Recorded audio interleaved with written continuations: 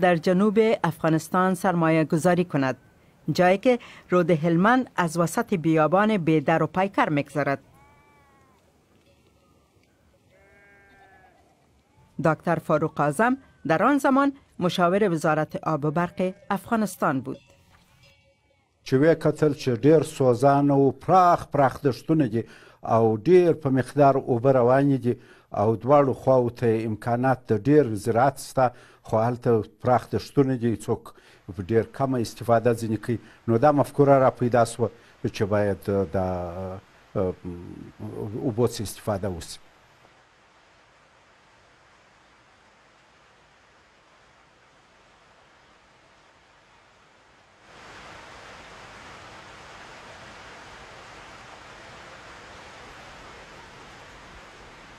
ظاهرشاه زبده‌ترین مهندسان خارجی را با جدیدترین تجهیزات از شرکت موریسن کنودسن به خدمت گرفت.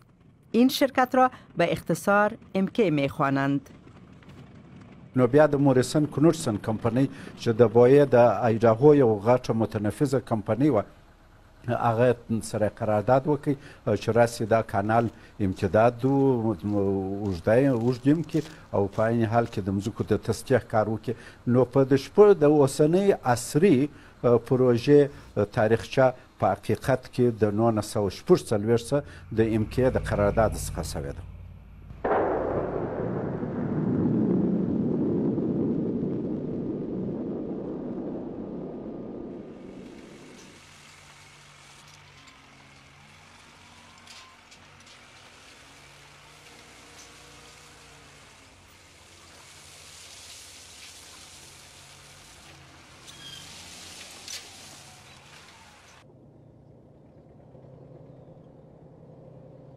نظریه دا پیدا سوه چې باید یو بند جوړ سي د کجکي په منطقه کې، سروې وسوه چې دا اوبه ذخیره کړي او دې کانالو په اصطلاح و دې مځکو ته دایمي اوبه ورسیږي. نو د کجکي د بند نظریه اصلا د فلډ کنټرول، د سیلابونو د مخنیوي، د آبیارۍ او د انرژي د برق د تولید د دې درو دغه دپاره وه.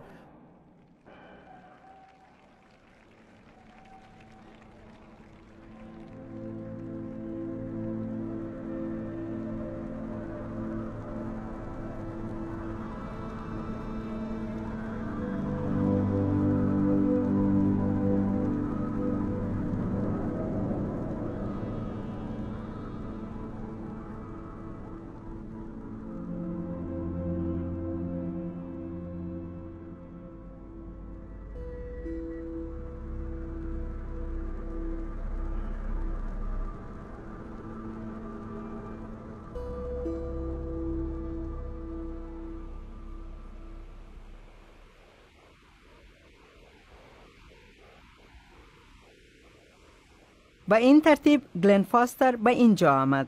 او از مهندسان موریسن کنودسن بود. کار MK جاده کشیدن وسط صحرا بود و کانال ساختن وسط ماسه ها یا ریگزارها. اینجا 3 سد ساختند با سرعت برق‌آسا.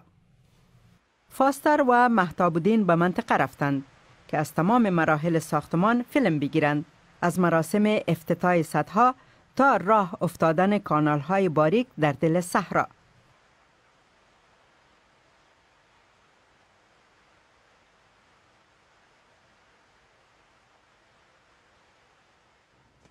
کمتر امریکایی ها آن روزهای هلمند را به یاد می آورند، اما هنوز چند تایی هستند. We went to Afghanistan in Her daughter was about a year old. I went ahead of you because we didn't have any house for the family for the first 6 months. And we're working on the new Kandahar International Airport. Mm-hmm. And then Inga came over about 6 months later. We lived in this little bungalow. I think it was a duplex. Was it a duplex? Yeah, and it had 1 bedroom, a living room, and a long kitchen with a table at the end with 2 chairs. Yeah, that was quite small. That was the dining room. Well, it had been built in a huge compound that the government of Afghanistan had made available to MK quite a few years earlier when MK went in in 1946 and 7 to start the Helmand Valley project. The way these guys are so self-sufficient and so, if you're working here and you have to move a 20-ton generator from here to there, you can't call up Joe Blow at the crane